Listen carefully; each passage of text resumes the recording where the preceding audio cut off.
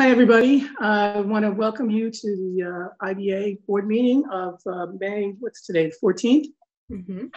So I'll start off with, do we want to do a pledge even though there's no flags around? I'm going to put a flag up on the screen. Okay. And there we go. Okay. Okay. I pledge allegiance to the flag of the United States of America and to to the republic for which it stands, one nation, nation, under under God, God, indivisible, with liberty and liberty, justice for all. Okay, thank you, everybody. So next is the roll call. So Mr. Diana, Here. Mr. DeSalvo. I know you're here, I saw you. Present. Mr. Brescia, Here. Mr. Gatos, Here. Mr. Scrabice is absent. I hope he's doing okay. Mr. McCary. Here. Okay, Lori, Vinny, Melanie, Kevin Dowd, Russ Gonzell, Joel Kleiman, staff and attorneys all here. Okay, thank you. So first up is the approval of the minutes, and we'll start with the April 9th, 2020 board meeting. And if there's any questions or comments. Okay. I'll make the motion. Oh, sorry. I'm Second. sorry. I didn't hear what you said, Mike. No, someone made a motion for the minutes. Oh, I didn't hear that. Okay, thank you. I made the motion, yes. Okay, then I need a second. Second. Okay, thank you. There's no other further comments or questions. All those signify by saying aye. Aye. Aye. Okay, any opposed?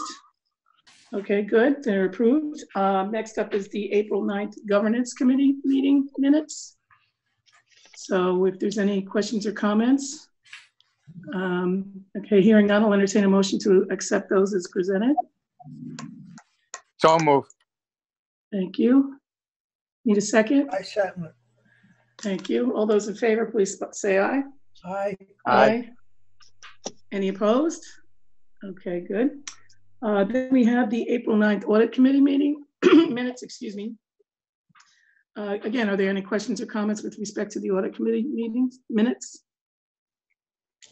All right, hearing none, I'll entertain a motion to approve as presented. So moved. Thank you. Second. Thank you. All those in favor, please say aye. Aye. Aye. Any opposed? Okay, and then last up is the March 27th Audit Committee meeting minutes. And those were expanded for direction of last month's meeting. Right, okay. Yes, right, I forgot. And it was well done, by the way. Any questions or comments? Okay, hearing none, I'll entertain a motion to approve those minutes. Motion. Thank you. Need a Second. second? Thank you. All those in favor, please say aye. Aye. Aye. Aye. Any opposed? Okay, great. So next up is financial reports and requests for payments. So if you refer to the packet, we have the first schedule, which is the schedule of bank accounts, certificate of deposits, and money markets for the IDA as of April 30th, 2020. And we had a total of $6,700,049 as of April 30th. Turn to the next page. It's the income and expense summary for the IDA. We have income year to date of $159,134. Total expenses of $997,981. The next page is the income and expense summary for the Business Accelerator. We have year-to-date income of $60,449 and total expenses of $876,932. The next is the schedule of funds received and vouchers paid. And before we get to that, I just want to make everyone aware that the two shovel-ready projects for the Warwick Valley LDC, we had initially $1.5 million and $500,000 specifically for the lab building.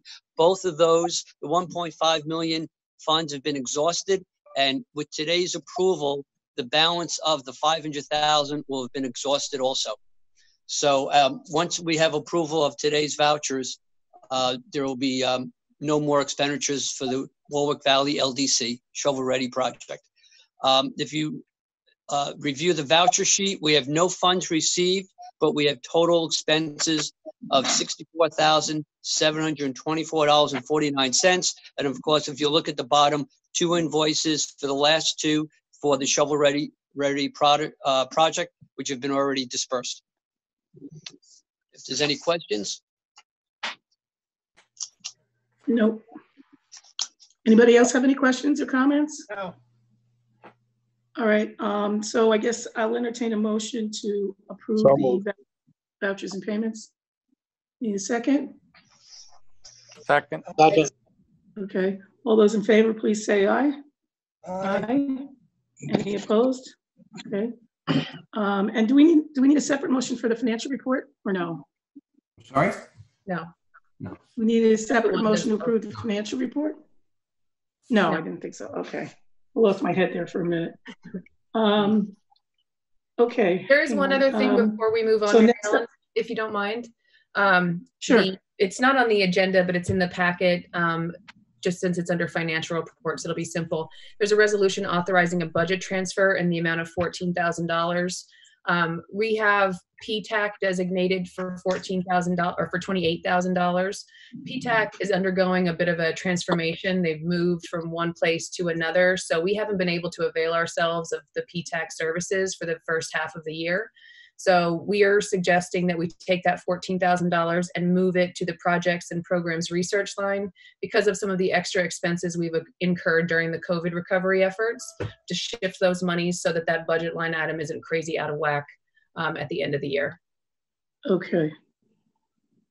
And then, so PTAC's going to have enough then, or are they aware? Yeah, of this? well, we would only have them for, if they can actually reform by June, we would only be able to use them for half the year. So 28 for the full year, 14 for half year. I think that would be sufficient. And then we'll revisit it for 2021. Okay, all right, thank you. All right. Okay, so you have a resolution, you want to do that now, I take it? Yes, please. Resolution Okay. authorizing a budget transfer in the amount of $14,000 in relation to one of the designated agents of the IDA. Well, you need a motion and a second first, right, Kev? Yes. All right, so we'll entertain a motion. Motion. Thank you, second. Second. Okay, thank you. All right, and then you have to do a roll call. Mr. Schreibeis is absent. Mr. Diana? Yes. Mr. Brescia? Yes. Mr. DeSalvo? Yes. Mr. Gatos? Here. Mr. McCary? Yes. And Chairwoman Rogalski. Yes, That's 6 ayes, Madam Chairwoman. Resolution is adopted. okay, very good. Okay, then next up is new and unfinished business, and that would be the chairman's report. And the only thing I would, well, I suppose I shouldn't say it in this meeting, but I would just want to publicly commend the IDA staff for the Herculean efforts they've made since this COVID-19 debacle has happened. I mean, they've really done a terrific job, particularly with the loan, the loan program, which was a really heavy lift. So as chair of this fine organization, I want to personally thank you and make sure that your efforts don't go unnoticed.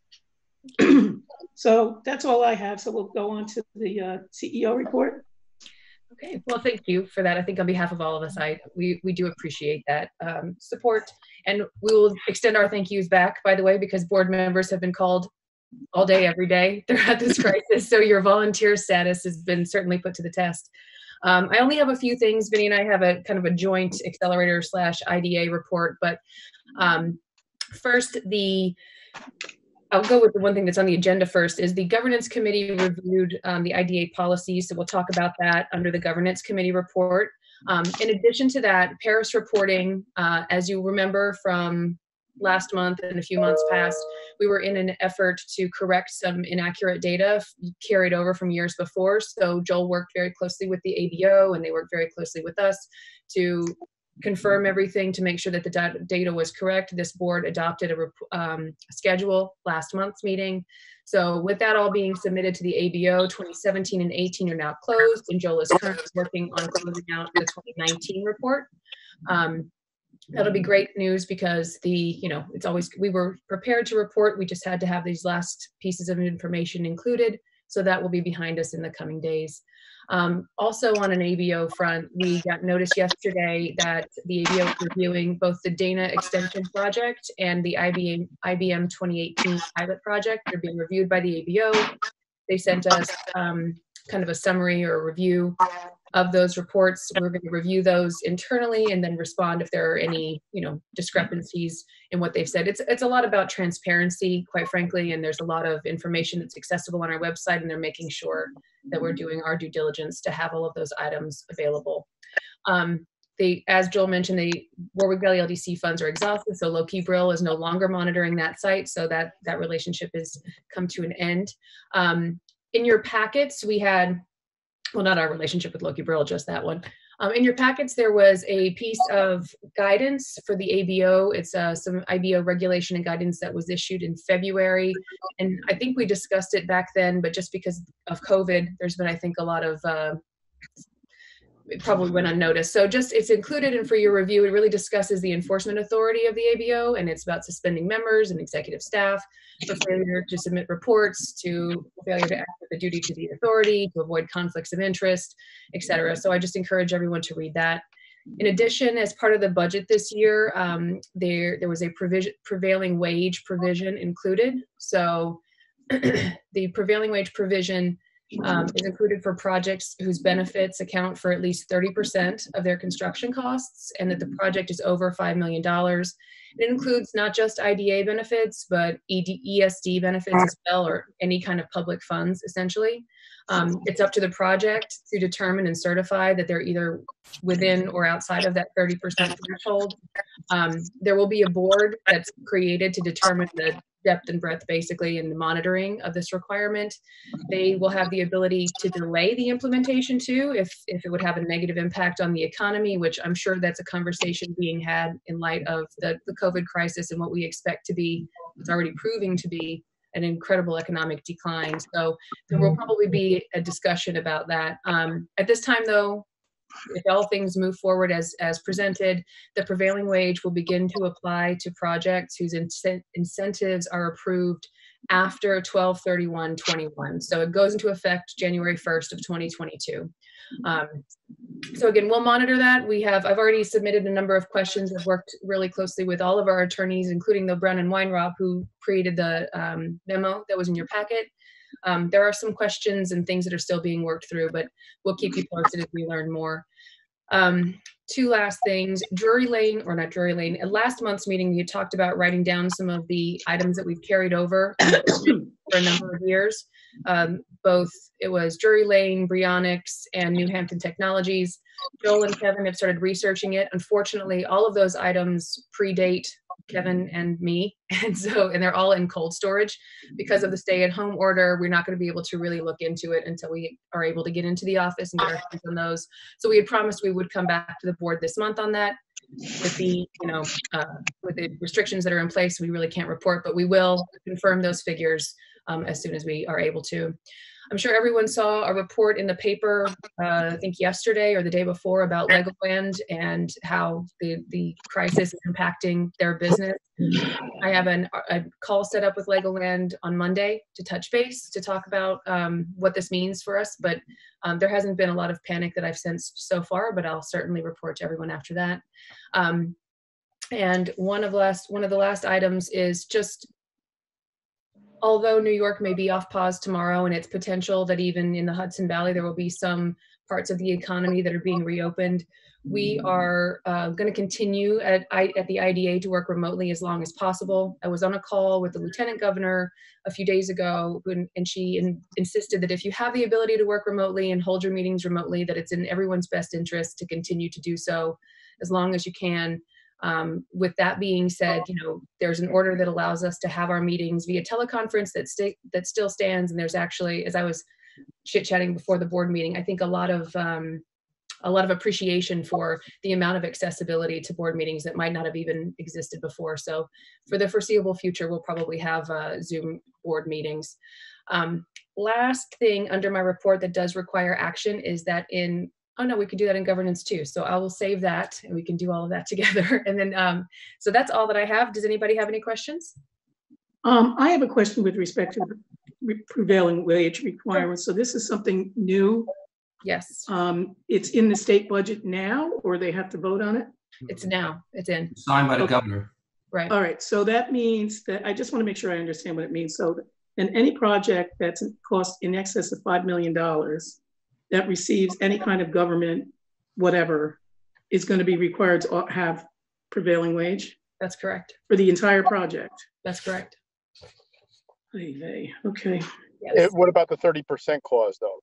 That's if it's 30% benefits for the entire project or what? Correct. So there are some questions, and these are some of the questions that I've had for Brown and Weinrob, because one of my questions was, how do you get to the 5 million? Is it just construction? Is it soft costs? Is it real estate acquisition? What parts of it are actually included? Brown and Weinrob said that the definition right now relies on construction work that is going to be defined by that board that I talked about. The other thing is that it is 30% of public funds, so it could be IDA, ESD. I would assume also some federal funds, if there are federal funds in a project. But again, it's up to the project to certify that they're either inside of or outside of that threshold, which, I think does put a lot of trust and responsibility on a project operator to self-select into prevailing wage. But it's certainly something that's ongoing. So the 5 million mark that's just for now kind of nebulous a little bit because it's just construction work. There are also some questions about the, who's responsible. ESD doesn't necessarily we don't always know what the value of an ESD benefit is, and ESD may not know the benefit of ours. So it's going to require a lot more. It's my expectation that it will require a lot more communication in the incentives community to make sure that everybody's aware of what everybody else is doing. But well, if the excuse me, if the project itself or the developer is required to certify whether they fall in it or not, I mean, what's the liability or responsibility of the IDA? They don't know that yet. That's another question that I asked. So I asked about ABO, I've asked about repercussions to the authority who's granting the incentives, and they just haven't gotten that far. So that's, again, a lot of this responsibility is being put on this public subsidy board that's mentioned in that memo. But I'm going to, like I said, I keep following up and we keep asking, as the questions come, I'm keeping a little list of questions, but I'll make sure that that's one of the ones, because that was my primary concern, is that we obviously have to do some adjustment in our application and website to announce that we are a public fund. $5 million isn't a lot of money either. Not a lot. Almost every one of our projects is over 5 million. Right. So. That's overkill, I think. But yeah, so I think it'll definitely be a learning curve, and it's, again, not unlike everything that's happening with the SBA. It's going to be, I think, we're going to learn more as it unfolds, and I think that there will be a lot of course corrections. But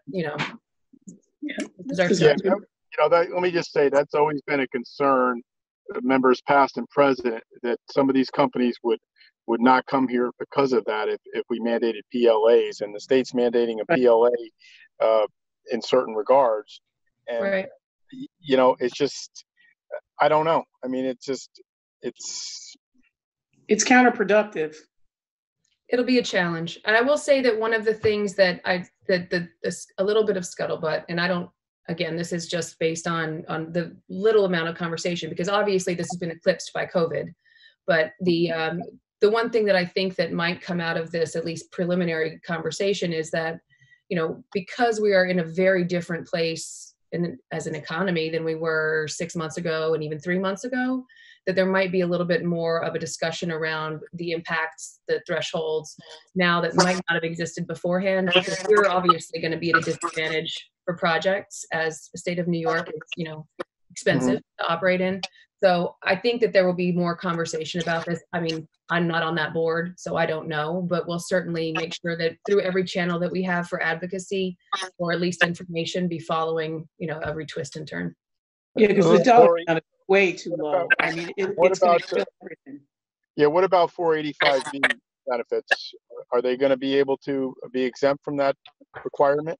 That's a really good question, actually. I'm gonna write that down on my list as well. And then, so there is one little part of this provision that says,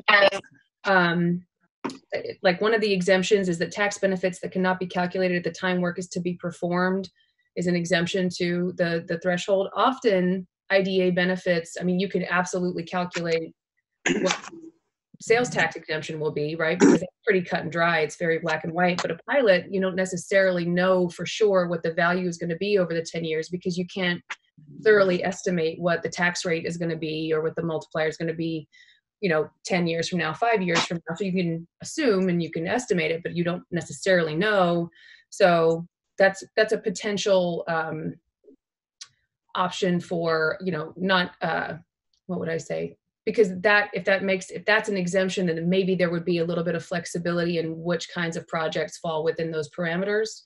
If that makes any sense. Yeah, So, I mean, it's always been a fear, and even the labor unions locally, and Mike, you can probably attest to this, haven't pushed for that aspect so much because they realize that some of these companies will be walking away, and it's a little scary because you want that business. I mean, the labor unions, many of them have worked out their own PLAs outside of the pilots, such as CPV, Legoland, the casino, and and Dance Scammer, if that happens, quite a few others.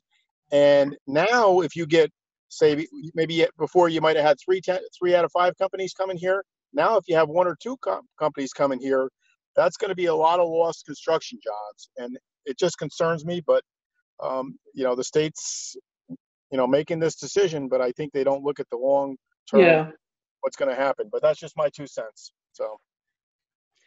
Well, I agree. And I'll tell you that I think that I hate to sound like a broken record. I know it's ongoing. I know there are a lot of people who are advocating for and advocating against. And, I'm happy to carry back the message from this board and, the challenges that we see and make sure that that's been heard. Okay, thanks, Lori. I don't think it takes effect till 2022 anyway, right? Me too. Right.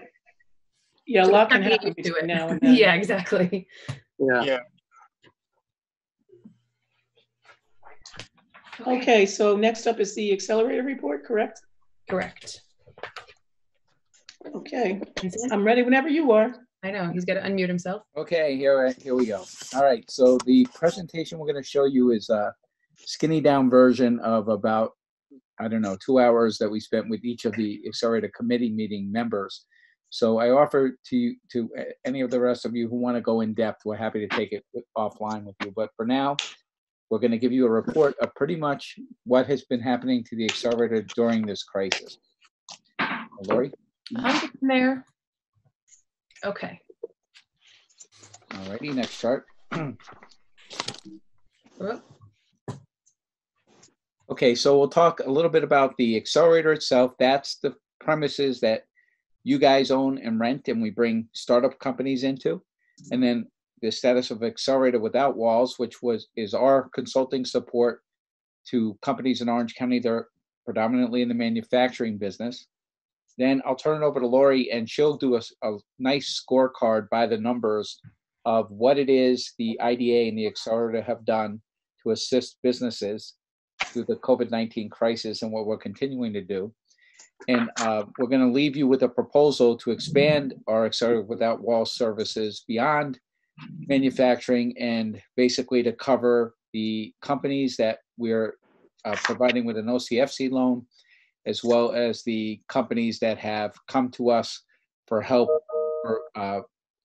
to access the CARES program, that is the PPP and EPP, I forget, whatever the other one is. EID, right? Thank you. EDIL, thank you.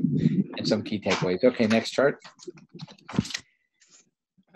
So just, I'm sure all of you know this. Most of you have had your own businesses or run a business now. Even in good times, this is the life cycle of a business. It's well documented. It's an economic theory that holds true, has been proved time and time again. I know, as you know, I worked for IBM. You could take the mainframe computer and you could plot this on there. So companies start, they have a great idea, they get out there, the company starts to grow. Eventually it matures, the market matures, and then on its own, usually, the company has to reinvent itself or it will die. When you get something like a pandemic or a depression or a world war or anything like that, it tends to depress this curve and forces companies, especially those that are weaker, into decline sooner. And so many of our companies in Orange County have hit that spot, and now it's an inflection point.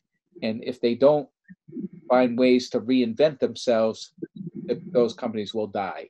And what we're trying to do as an IDA and accelerator is the dotted lines, to have few of them reach the death curve and more of them into the rebirth cycle.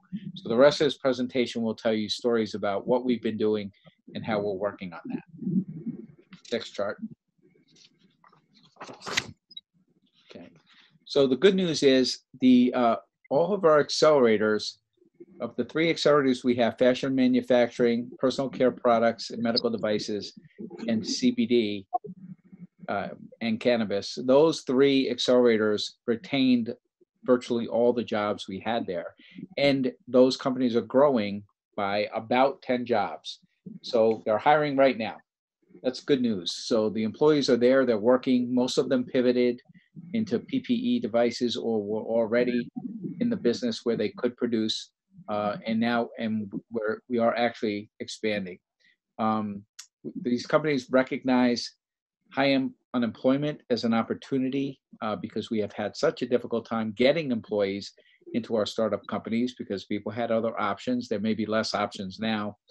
But the good news is the fact that these accelerator companies are making it through and growing through this crisis says that we picked the right sectors, and there's a certain resiliency to the management and the company structures that are the accelerator, which is something you guys wanted to do. You wanted to go out there and find industries that could make it through good and bad times, but we're going to be around in the future.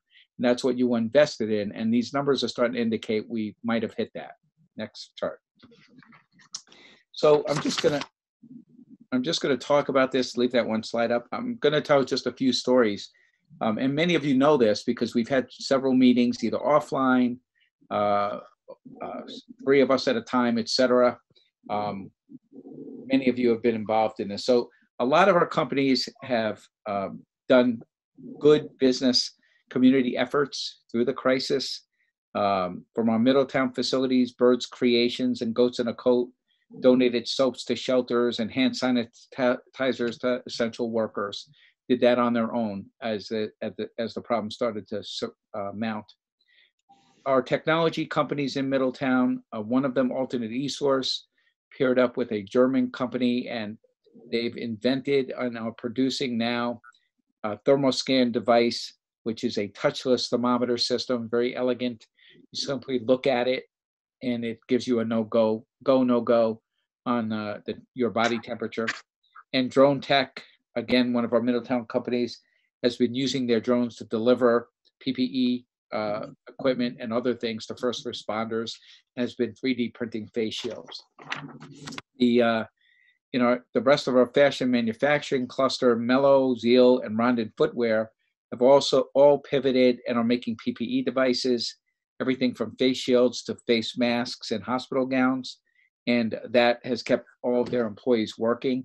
And again, thanks to all the board members who have helped with that. We had a really good partnership with St. Luke's Cornwall Hospital and Nyack Hospital on the design specifically of one of the face masks that we sold, and they bought thousands of them. And also when some of our AWOL companies have gotten into the mass production also, and so locally sourcing has become very important to our companies. And I want to shout out to Steve Brescia because he got the village of Montgomery DPW to buy a few thousand of those face masks locally from our company, our AWOL company in Chester. And I cannot tell you, the number one thing that these companies have asked us for is it's not loan, it's not grant, it's customers. And for those of you in the banking business, you know many of these companies are already leveraged, already have loans. And if they can't show that they have revenue and receivables coming in, et cetera, those loans could be called.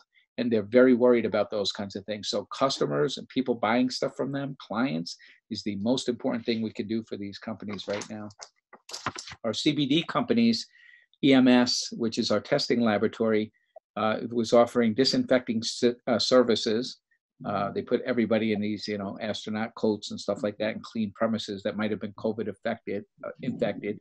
And as you know, they invented a sanitization station, which we've been using. We bought it as the IDA, and we put it out there to our accelerator clients. And the face masks we've made, everyone before it goes to the hospital was disinfected in that UV ultraviolet system. And then Urban Extracts, which is not up and running yet, but has a small pilot line. They're going to Warwick, as you know. They do make some small volume, though, of CBD products. Put out a promotion of 50% off a product, and then the second product would be given away free, donated to an essential worker of your choice. And if you don't pick an essential worker, they gave it to a local Warwick essential worker. So the nice thing about that is these accelerator companies have a community-minded spirit, which is again something we wanted to have as we grew up new companies here. Very often people say, you do everything for these accelerator clients. What do they do to give back? There you go. There's an example. All right. So as a result of that, do we have the next chart? Is that the bottom line chart next? No. Okay. The accelerator company's bottom line then retained 140 jobs. They're adding 10 new jobs. And as I mentioned, recognized high unemployment as an opportunity to get new employees. I might have said that earlier. Okay, I'm sorry. Okay. The AWOW clients, almost, Lori, one second. Geez, I'm so excited to go to the next slide, I guess. No, the accelerator without, I'm not showing every slide. The accelerator without walls clients that pair up with us, this is also very interesting. Orange Packaging, wonderful company that we've worked with for years to help them on various projects. They also went into the face shield and mask business.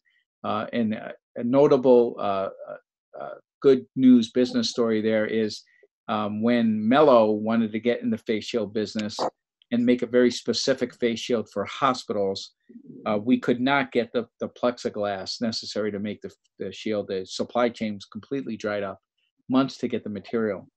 And in speaking with Orange Packaging, as we were helping them on some other things they were doing, they said they had plastic in stock. They needed it for their own product, but they willingly gave us a 6-day supply of plastic and then helped us use their source, gave us half of their supply for the next 2 weeks until we could create our own supply for Mello. So that is in local business, almost unheard of, how closely these companies are willing to work together for the greater good. And then that is just very heartwarming to all of us in the manufacturing business. And then Lucas Naturals, which is a company that is in Chester. They've been there now about 6 months. We've been working with them for about 2 years. They're a startup, but not in our accelerator. They had enough money to have their own facility. They've been sourcing N95 masks and hand-free temperature devices. And that company's also hiring significantly. We'll talk about that later. And one last example I want to give. So PRG, and this PRG is a $1 billion company, national company that makes props for Broadway and the entertainment industry and animatronic things. And they have a facility in New Windsor, and they have a machine shop and carpentry shops, very talented people, the ability to make mechanical things, stuff like that. And Steve Brusha actually had heard from them that they were making some face shields. And so he wanted to link us up to see if we could help each other. And we talked to them, and they had a face shield that they were pivoting to make to help out. It's not their core business, obviously. And but they don't have any work making sets, sceneries, and props right now. So we hooked them up with our company, Alternate eSource in Middletown, that has that ThermoScan touchless technology. So PRG is a very artsy company, and Alternate eSource very technical.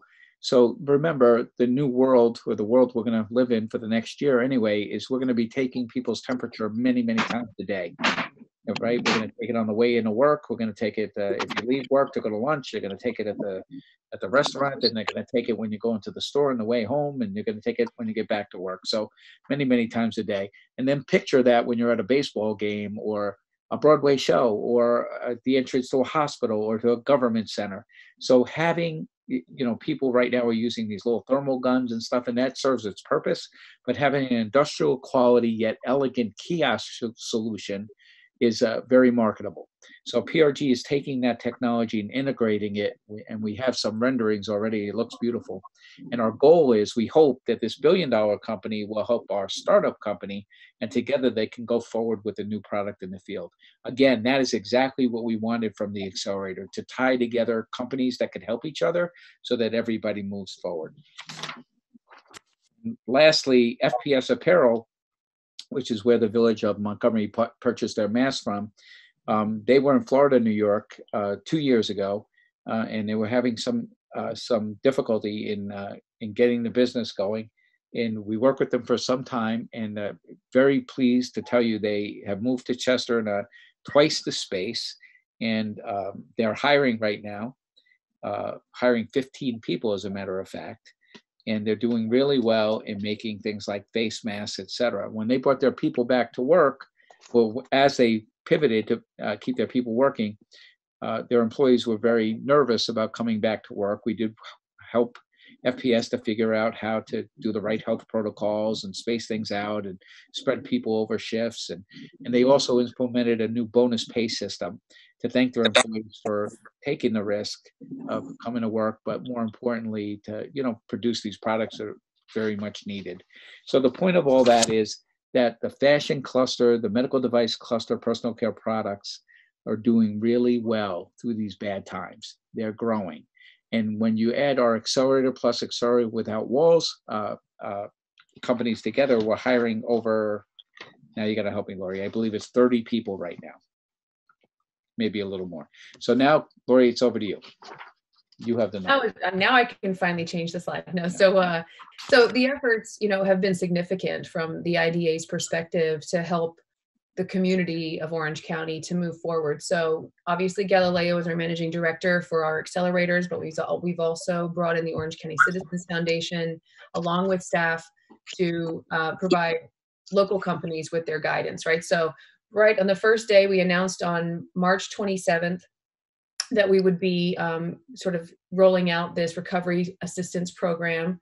Right away, we heard from a number of companies, and I'll go over the numbers in a moment, who needed help navigating the SBA process, both loan, EIDL, PPP loans, and one by one, by the hand, we took companies through the application process, and during that identified a number of obstacles that presented themselves, everything from my bank isn't an SBA lender to I don't know how to get my taxes because my accountant is, closed because they're not essential. So to the extent possible, we removed obstacles, but we were able to use what we did to really give a lot of support to everybody as we learned throughout the process. So with that, the business consulting to help recover and pivot from COVID-related impacts, Vinny just told you all about.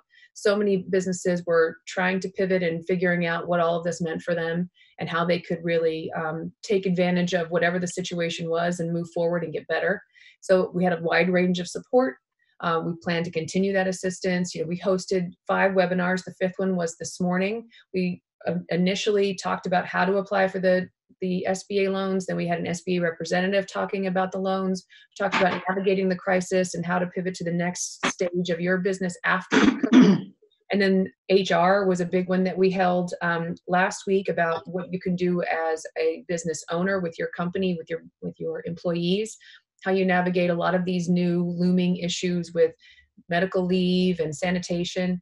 And then today's was about, the confusion around the SBA loans and whether or not they will remain forgivable grants or remain loans, and how you can protect yourself and keep them a forgivable grant rather than having to pay back. Because obviously, $1 million loan is treated very differently in your business than $1 million grant.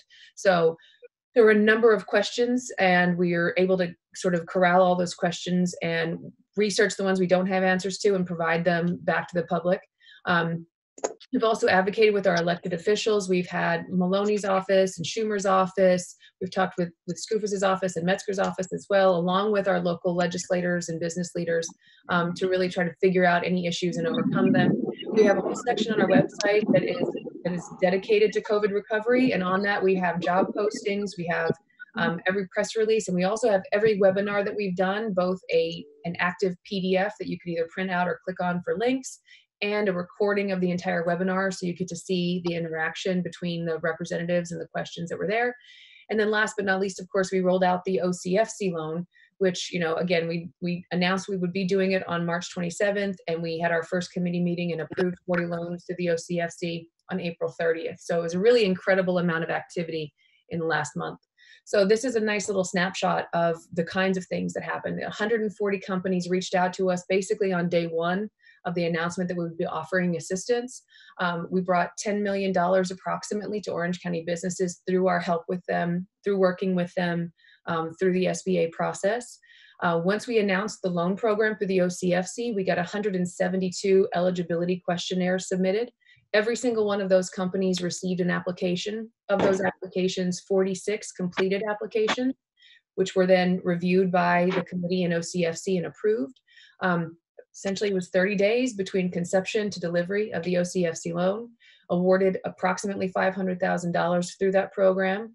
In addition to that $500,000, we've contributed from both the IDA and OCFC $275,000 toward recovery, between consultants and equipment and purchases and webinar. All of these things have been an incredible value, I think, to the business community.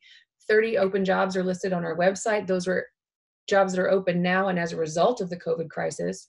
5 webinars, as I mentioned, we've had over 600 attendees at those webinars, and today's had over 150. So, we continue to reach a number of people through this. And the most probably exciting part of this to us is, naturally, we want to foster collaboration between Accelerator and AWOW companies. That's been our goal, and we've always had a wonderful community of businesses that we know of, our personal care products, our healthcare products, but also companies that weren't part of our Accelerator network. It's really gave us an opportunity to introduce ourselves to a larger number of businesses. There's an incredible amount of awareness about the IDA now that didn't exist, I would say, 3 months ago. And a number of people that we reached out to or reached out to us had no idea what an IDA was or how it worked or who we were or what we did. And now there's a lot of information about how an IDA works that's really out there, and I think we were able to manage in a way that we never had before. And in positive feelings and awareness of the IDA. Generally, the people who know what an IDA is aren't necessarily the biggest fans of it. There are some conceptions about the IDA, but this has really been different because, statutorily, we've been limited to how and what businesses we interact with because of the way that the laws work and the way that we have to really incentivize real estate-driven projects. There is an association with the larger projects, but this, being able to deploy the resources of the IDA toward all sizes of businesses, has really been an eye-opener, and I think something that has been very welcome by the business community of Orange County. It also enforced our role, as leaders and I would say experts in business. And, our staff has been incredible. Our partners have been incredible in helping people walk through this thing. And I think that everybody who's either reached out to us or attended one of our webinars has really appreciated the fact that if we didn't know the answer, we found the answer and got back to them. And I think that one of the things we've heard a lot as well is that there's been a lot of information out in the ether and just not a lot of customized information. So that's something we've really taken seriously. And again, I can't say this enough, the ability for us to help not only the larger businesses, but now in this particular circumstance, help small businesses, Main Street businesses who are just sole proprietors or have 1 or 2 employees. It's been really valuable for them, but also for us, because it paints a better picture of what our economy in Orange County looks like and how we can better help our businesses. And Vinny, I think you said you wanted to read something. Yeah, so I want to read a couple of letters that we received. I don't know, for those of you who've been on the IDA a long time, I don't know the last time you received letters of thanks from companies, but I thought I'd read a few. I wish Bob Scarbice was on this because Bob is always the one who says, we do so many good things nobody ever knows. Here's a letter from Antonio's Cupcake Factory in New Windsor, New York. I wanted to take a moment to tell you how helpful the Orange County IDA team was. Since the quarantine due to COVID-19, my business was suffering due to the decline in sales. I reached out to the Orange County IDA for assistance. They provided me with resources, helped me fill out applications, and were very helpful and responsive to any questions I had. Because of their help, I am able to stay open during this pandemic. I would highly recommend them to any business looking for assistance. Thank you for your time. If I can answer any questions for you, please do not hesitate to contact me. What goes on, we have letters from so many people. This is from Quinn Bowling. I just wanted to say thank you to your organization for helping me during this difficult time. I really appreciate it. From a fitness academy in, I actually don't know where they're Matt Santer Fitness Academy. It's a gym. I just wanted to say thank you for all that you guys do and have done. This has been a tremendous relief and means the world to me and our business. You don't know how much it helps. I would like to offer you and any others there a free membership to our gym once opened back up as a thank you. Reminder, we take no gifts. Then we have from Cream Newburgh, which is a store in Newburgh, specifically talked about how easy it was to work with Melanie, who took their call and helped them through. What a great experience it was. And she said Melanie was extremely helpful and that this helped save her store. Oric Vacuums in Middletown, New York. I'd like to thank the Orange County IDA for providing information and support to help us make important business decisions about our next steps during the COVID pandemic. Everyone has been very helpful with the process. And I'll close with the last two. Mike Esposito of Orange Packaging. I just wanted to reach out and thank you for all the help you gave us navigating through the PPP loans, as well as the support you've given us without AWOW on engineering our manufacturing lines. Remind me to send you the video of the robotic arms you helped us design for our inflation job. It's so cool to see. And lastly, James DeStefano from Reliable Glass and Door in Newburgh says, Vinny and Lori, I just wanted to say thank you for your help guiding us through the PPP loans. There was so much unknown and so much uncertainty at the start of the situation. Yours and Nancy Proyak's guidance proved to be an asset towards obtaining the loan from our bank. I look forward to working with you again. I'm expecting more challenges lie ahead for businesses in the Hudson Valley and all of New York State as the economic fallout from COVID-19 unfolds. So that's just a sample of the letters that we've been receiving.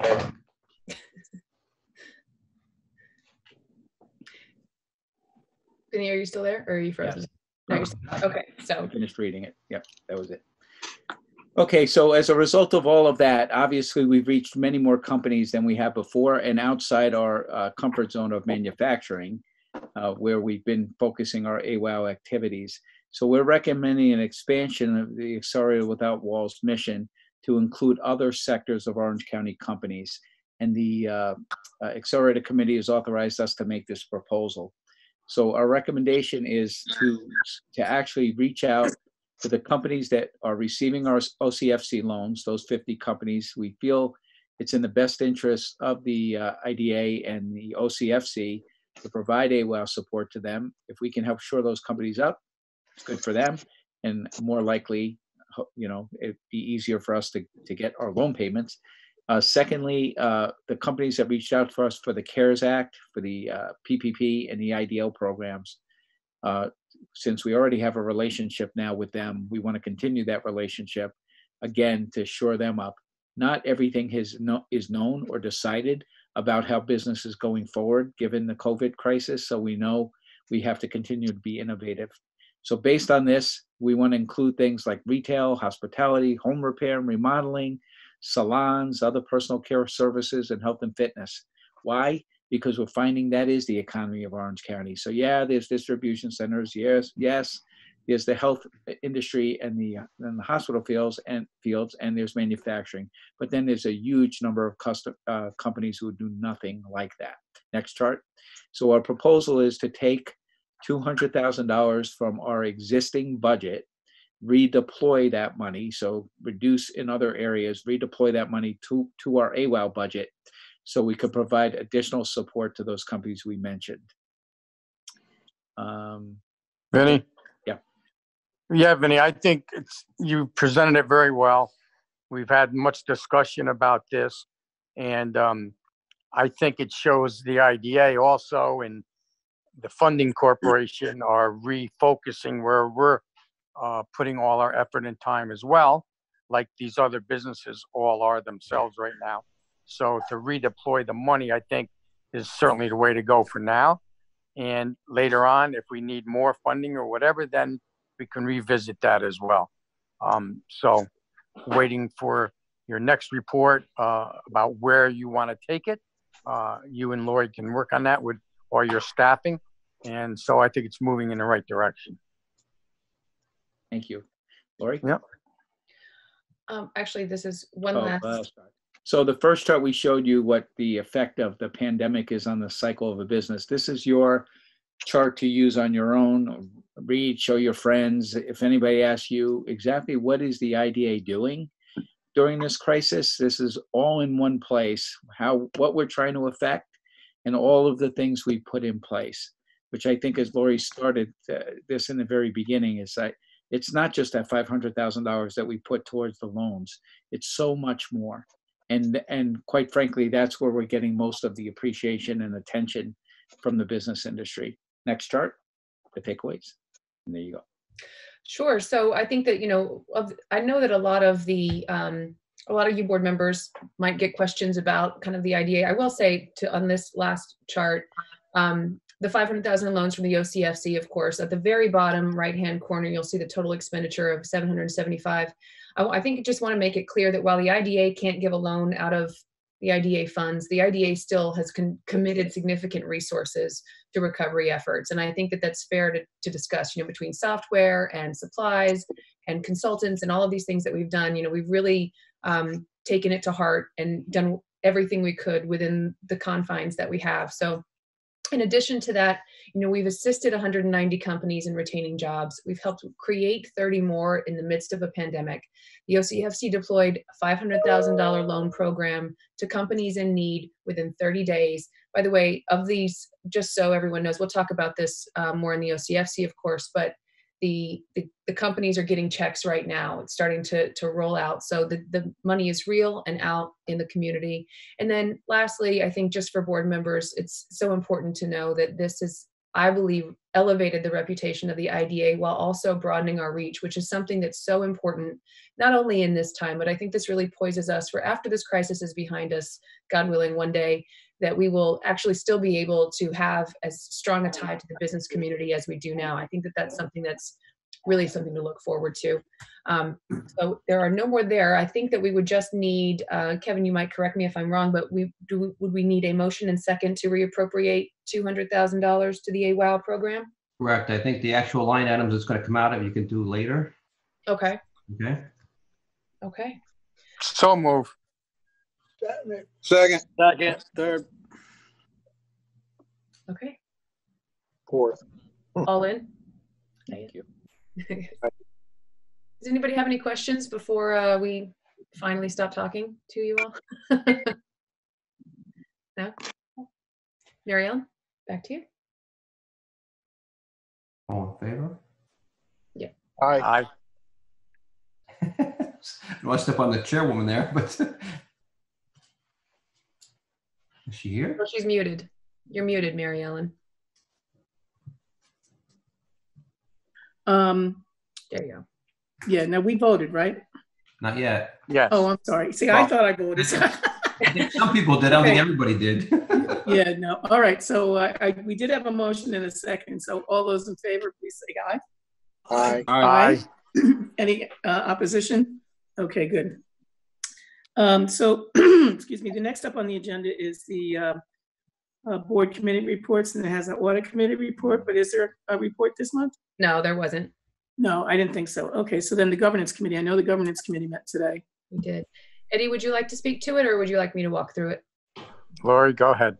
Okay. So we talked about three things. One was that there was the 2020 corporate mission and goals statement, which is something that the governance committee adopts every month or every year, not every month. It's part of the audit that we submit to the state. So we've approved the report as presented. It was with some feedback from last month's meeting, which of course now I can't find it. It's not right at my fingertips, but it's, I believe we attempted to create 150 jobs and retain 200. Normally we attempt to create more than we retain, but knowing, yes, that's right. But knowing what we know about the economy right now, we decided to flip that. So that was adopted. I don't believe that has to be Kevin, does that go for the full board? Or that's just the governance, the report, the corporate mission and goals. Can we put it on Paris? Yeah, yeah, for 2020. Yeah, so I would say I would have the board adopt it. Okay. So the governance committee did, and then we would ask that the full board, at their recommendation, also adopt the 2020 corporate mission and goals. So moved. Okay, thank you. I'll second. Thank you. Any other questions or comments? Okay, hearing none. All those in favor, please say aye. Aye. Any opposed? Okay, you're good. Great. Okay. I'm sorry, we have two other items in governance. I'm sorry. I promised to stop and then I just keep talking, I know. The first is that Melanie and Kevin did a lot of work over the past few months to review and revise all of our policies that pertain to the IDA. They were all in the packet for this month, but they were the audit services policy, certificate of independence of members, compensation, reimbursement, and attendance policy, defense and indemnification policy, disposition of property, FOIL, investment and deposit, procurement, travel, and whistleblower policies. Kevin went through them in detail in governance, and governance, upon a review, recommended to the board to adopt them. So unless you would like Kevin to go over them in detail now, or just take their recommendation, we would need a motion and a second. Motion. Second. All in? Any other comments or questions? Okay, hearing none. All those in favor, please say aye. Aye. Aye. Any opposed? Okay, you're approved. And then last thing was the lease for 334 Avenue of Americas in New Windsor had come due. So Kevin reached out to the town attorney of New Windsor, and we were able to extend that lease. Currently would expire in June. Now it will expire in May of 2022, May 31st of 2022. As a reminder, the lease for that facility is $1248.48, and it will increase 2% or CPI, whichever is greater. Correct. So, right. So again, governance committee approved it and recommended it for approval for the full board. So we would need a motion and second for that as well. That's the buildings at the bottom of the hill there? Correct. Yeah, it's the first one that you retrofitted. Right. Right, okay. So moved. Thank you. Second. Okay, any other further questions or comments? Okay, hearing none, I'll entertain a motion to approve, or I'm sorry, all those in favor, please say aye. I don't know where I am right now. Okay, any opposition? Okay, thank you. You're so approved. Great. And Lori, can I add, Lori, before you pass it on, Okay.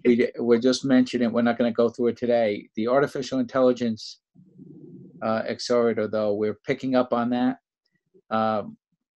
We're getting a lot of interest. That is an industry sector, believe it or not, where this crisis can really be interesting for us. Oh yeah, they would definitely right? benefit from Yeah. this. Yeah. And a lot of these companies are in New York City and are now, they are much more open-minded to moving to a place like Highland Falls.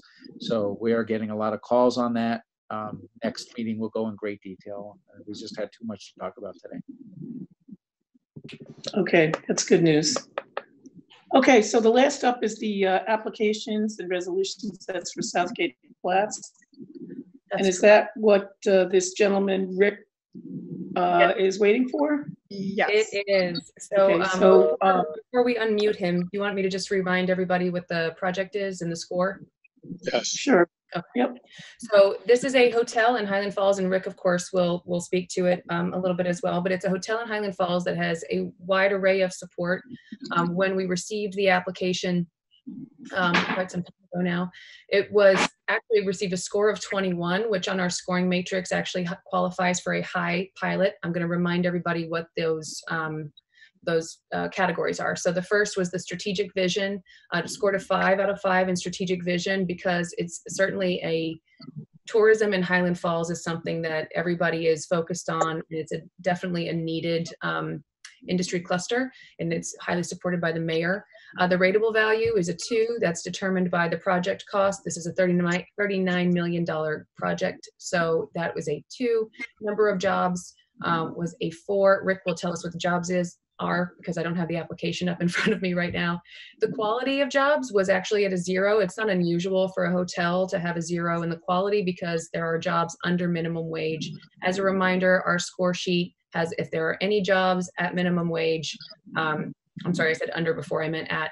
If there are any jobs at minimum wage or under $15 an hour, it scores a 0, but there are a wide array of jobs in this facility. The location is a 5, again, because Highland Falls is a designated growth zone as determined by the IDA. The company is investing in using veteran-owned and local vendors for this hotel. And desirability, again, was a 5 because it's located in a distressed area, it's remediating or repurposing an old property. There is local favor for the project, and we have the mayor's support for the project. A number of other people have issued their support for this project as well. So the, again, between to a 21 and 21 to 30 qualifies for a high pilot. So the only question I would have for the board members to go forward is we have a hotel pilot and we have a 10-year pilot. So that would be the only other determination that would need to be made today. But maybe we want to turn it over to Rick for a second to talk a little bit about the project. Chairwoman, would you like? Yeah, no, I think that's fine. Okay. Rick, I would say the floor is yours. Yes, hi, good afternoon, everyone, and thank you for inviting me to the meeting. I greatly appreciate it. I know you have been in the meeting for quite some time now.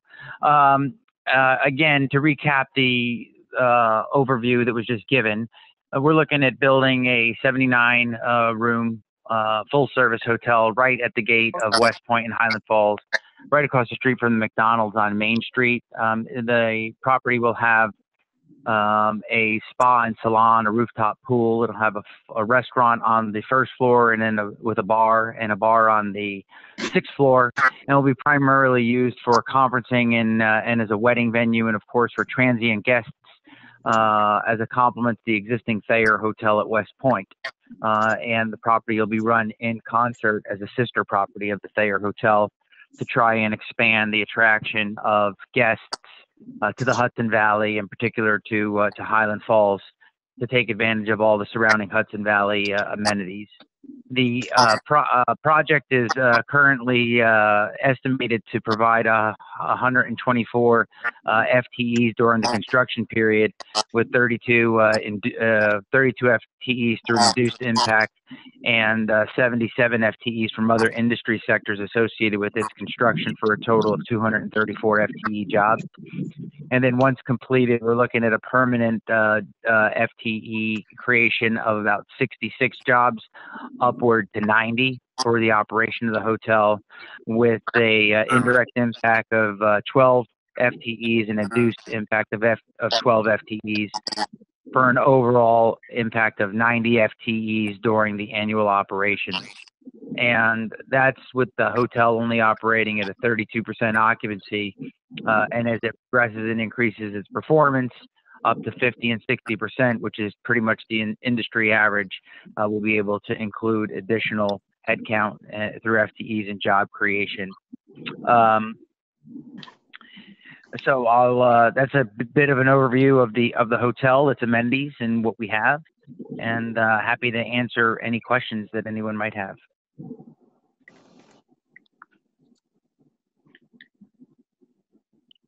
When are you going to get started on the construction? Do you know? We don't know at this time. The COVID, we were scheduled to start in April with our demolition. As you know, we've been working to try to get in front of the IDA for some time for our resolution approval. But the COVID scenario has really caused the public meetings within the village to slip in order to get our negative declaration. So we've now got public meetings scheduled with the Planning Review Board on the 21st of May. Hopefully for our project to be approved. So they've started having their Zoom meetings. Okay, thank you. Anybody else have any questions? Okay, so hearing none, I guess we have to go on to the final resolution. Correct? Correct. Want to read it? Sure. Final resolution, Southgate Flats Limited. Resolution authorizing the Orange County Industrial Development Agency to take a leasehold interest in an aggregate approximately 0.68 acre parcel of land located at 479 Main Street in the village of Highland Falls, town of Highlands, Orange County, New York. Appoint Southgate Flats Limited as its agent to undertake a certain project. Negotiate and execute a lease agreement, leaseback agreement, and related tax agreement. provide financial assistance to the company in the form of a sales and use tax exemption for purchase and rentals related to the acquisition, construction, and equipment of the project. B, a partial real property tax abatement structured to the tax agreement. And C, if necessary, a mortgage recording tax exemption for financing related to the project. And 5, execute related documents. So moved. Okay, thank you, thanks, Steve. Need a second?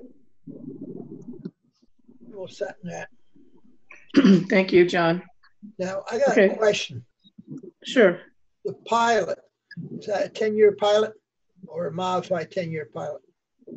Well, that's actually a good question because I was going to ask that too. So in our UTEP, because of the scoring of this project, it could either qualify, and we've done the real property spreadsheets for both a 4-year pilot and our standard 10-year. So not the 485B, but our 10-year, which is 10% per year over 10 years.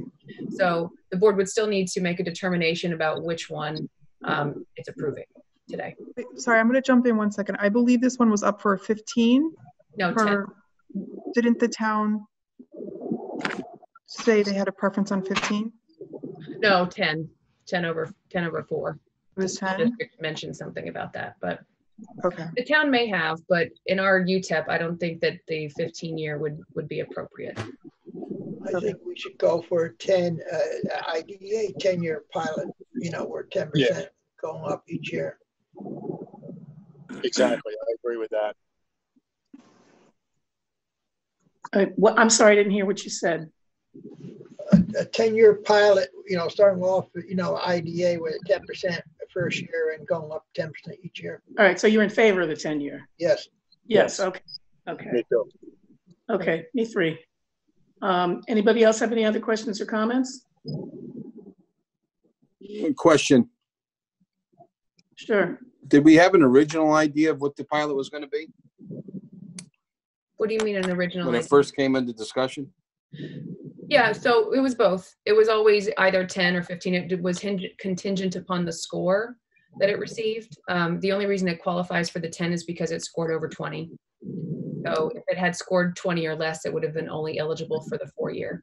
So we went through that, and then the public hearing as well. The public hearing also, we got a lot of comments from the town and the school that, you know, for the expectation of receiving their taxes for 10 years was they were amenable to it. So there wasn't opposition to the 10. And the biggest score on the scorecard that brought it to the 21? The biggest one was the local favor for it, quite frankly, the vision of it, because I know that the mayor wants to incentivize business there and grow businesses there. It's also, from our perspective, Highland Falls is one of the places that we've identified as a growth zone, like Port Jervis, Highland Falls, and Stewart Airport. And then we received support letters, I'm looking at them now, from Senator Skoufis, the town of Highland, the Chamber of Commerce, the Orange County Tourism, Assemblyman Colin Schmidt, Congressman Patrick Maloney, Steve Newhouse, and of course, the mayor of Highland Falls. So those are the ones that kicked it over. Yeah, and I apologize. I misspoke. I forgot it was that they said they preferred a 10 over a 4-year for some reason. Yeah, no problem. Okay. Okay, anybody else have any other questions or comments? All right, so we'll go to, we have a motion in a second, correct? Yeah, we had a motion in a second. Right, so we'll do the roll call and then we possibly will indicate that it's a 10-year pilot. Mr. Diana. Yes. Mr. DeSalvo. Abstain. Mr. Brescia. Yes. Mr. Gatos. Yes. Mr. McCary. Yes. Mr. Schreibox is absent. Madam Chairwoman Rogowski. Yes. That's 5 ayes, Madam Chairwoman. The resolution is adopted. Okay, great. Thank you. Okay, is there any other business to be brought before this august body? Okay, hearing none, then I'll entertain a motion to adjourn. So moved. Thank you. In a second. All those in favor, please say aye. Aye. Aye. Okay, do we want to jump right into the OCFC or do we want to take a 5-minute break? Or?